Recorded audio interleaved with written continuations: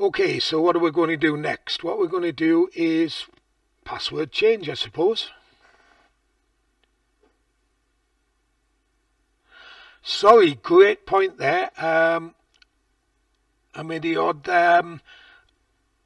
I've missed that stage out completely. You are absolutely right. We should be checking that when we sign up, we don't have that already in the system. So I'm going to add that in quickly now, because it's really simple, like everything is in Wappler typically.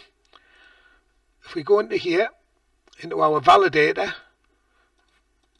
and we're going to validate on the email, and our validation rule is that the data bit does not exist in a database. So we're using collection of SCUD, we're using the table of users. Our column in this particular case we're going to be checking is our email, and then we're going to tell it the linked field is linked to the field that was called email, and that is the name of the particular input box within the form that's sending the information, and that allows it to be able to bounce that error message that we see down here. That's editable. So bounce that error message back down to the App Connect end. So yes, there we are. We have that validate data stage. Yeah, the find duplicate type thing is amazingly simple. So thanks for bringing that up. It's a stage that I'd missed completely, and it's so easy to do. There's no excuse for not doing it. So okay, we're going to do now a password change.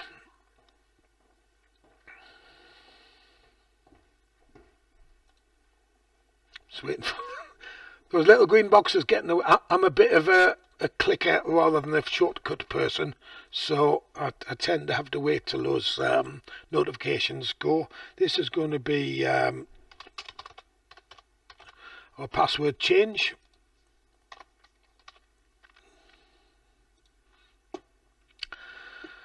We'll build this one from scratch, shall we?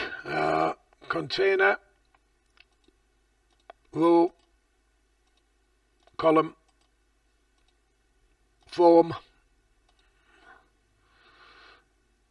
Within the form we're going to have a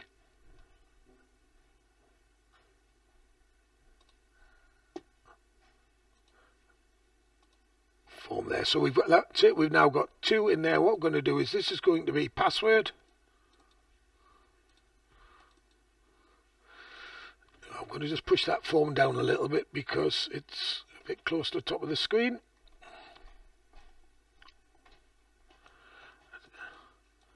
So this will be our password. And this is going to be our repeat. Now I would normally have added a third one in here at the top, because what I would have done is to request the current password as well as an additional level of security, because we're trying to cut corners a little bit here. I'm not going to do that, but I will talk you through how that would be done when we go on to the server connection side of things. Just going to drop a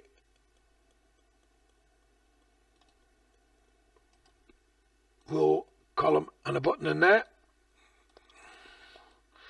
and that's going to be change.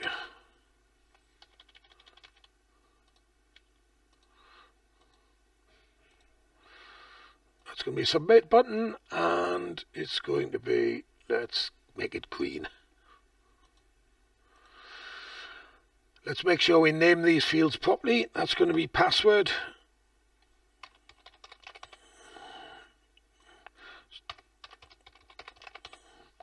And we'll call our second one repeat.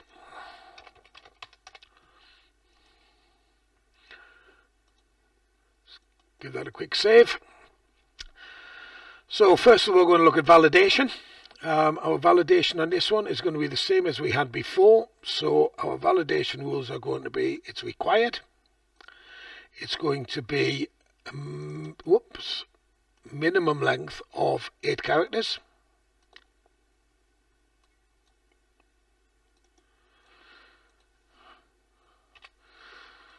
And it's going to have to be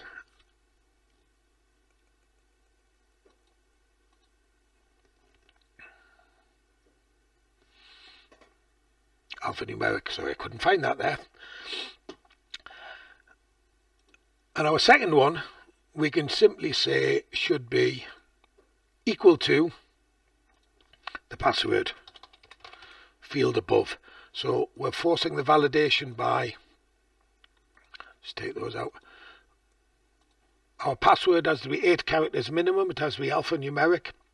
It is required, and the repeat must be identical to that first one.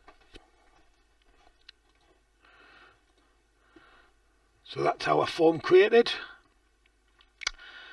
Yet another server action. Our server action in this case is going to be change.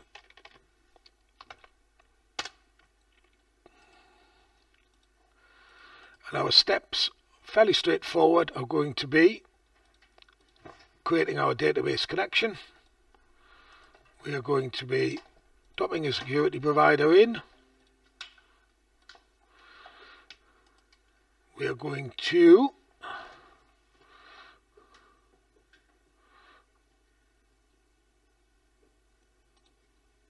then have an update query, which is going to update that particular password. Actually, no, before that, we really should pull those globals across. So let's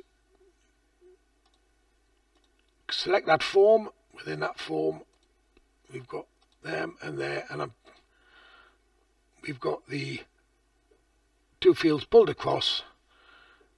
We actually can totally ignore repeat. We won't be using it, but it's obviously been pulled across.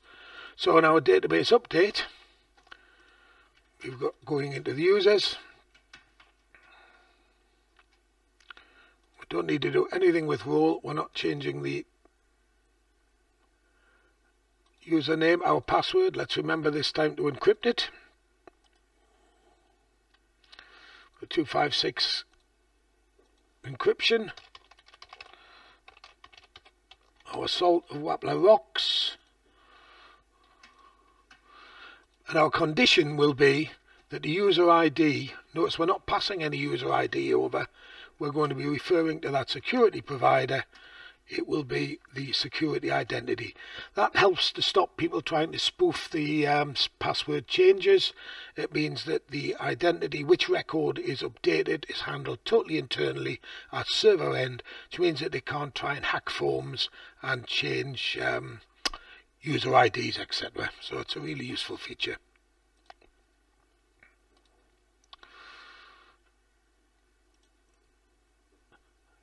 So we've got our update there. It's set. We've remembered this time to encrypt the password. So now if we go over to that change form, we can make that a server connect form.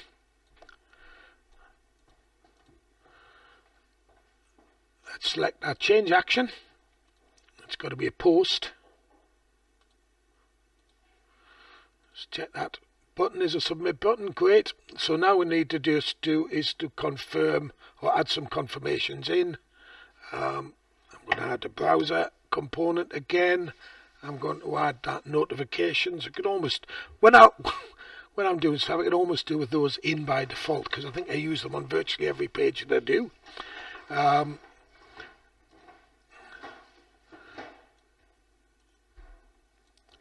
So within our server events now, server connection, if we've got an error,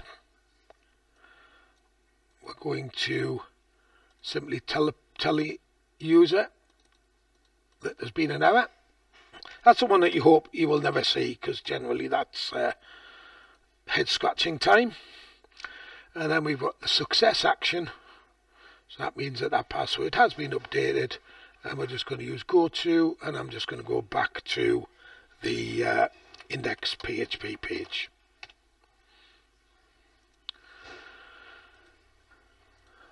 Okay, let's save that. I think that's everything that we need to on that one. So let's run that. currently logged in.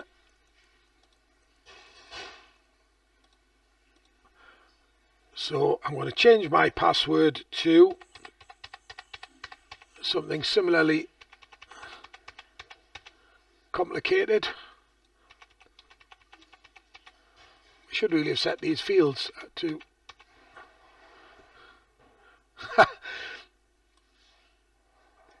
you notice I've actually set that to not the same rather than be the same.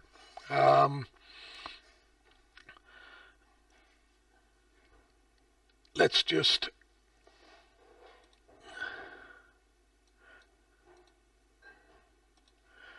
we'll call that equal to instead, shall we, rather than not equal.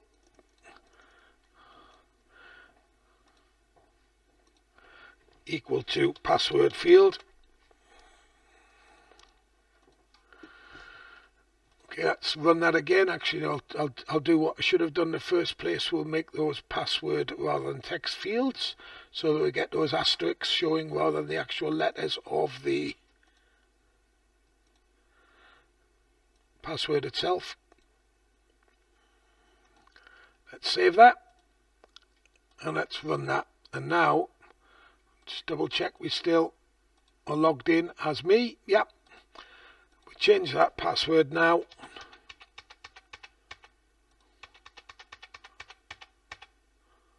Change. Okay, we got an error.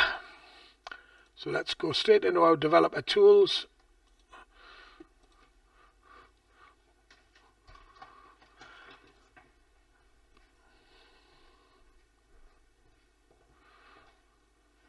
That's a call to an undefined method. Not equal to. Okay, so that tells us exactly where the problem lies. If you remember, that error message referred to something being not equal to. If you recall, a few moments back we had the client-side validation set incorrectly. We had the password and repeat password, instead of being set to being the same, had with them set to being different. And of course, when we've imported our globals, what we've done is we've imported that incorrect validation. I'm going to solve it the easy way. That repeat stage of the repeat value has absolutely no benefit now that we're at server end. So rather than messing about with the validations, I'm just going to remove that completely. We can then save that server action. If we then run that again, let's change the password. Hit change, and there we see that routine has worked correctly.